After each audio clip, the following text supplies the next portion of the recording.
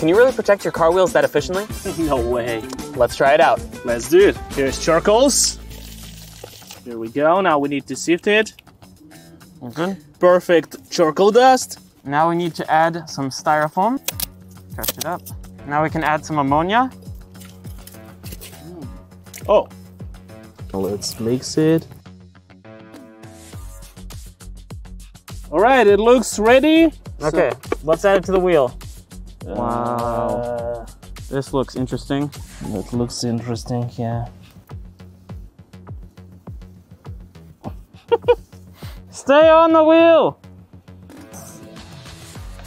Okay, now it's dry. Let's test it on the water.